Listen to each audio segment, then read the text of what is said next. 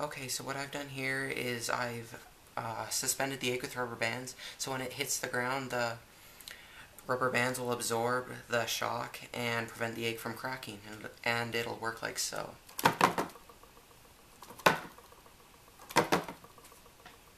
This is a cutaway of the finished cage. It will have a styrofoam box over here to protect the other side of the egg.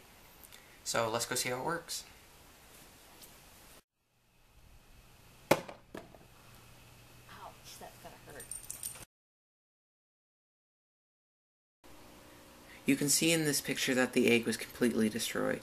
I think that when it hit the ground, the rubber bands weren't strong enough to prevent inertia from smashing the egg against the side of the cage. Now I'm going to build a similar version based on what I learned from the egg drop experiment.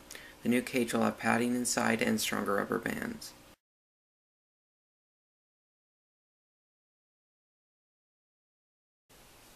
This is my second attempt at the egg drop experiment. The only real changes from the original where I added stronger rubber bands to prevent the egg from being flung into the side of the cage on impact. So let's go try it out.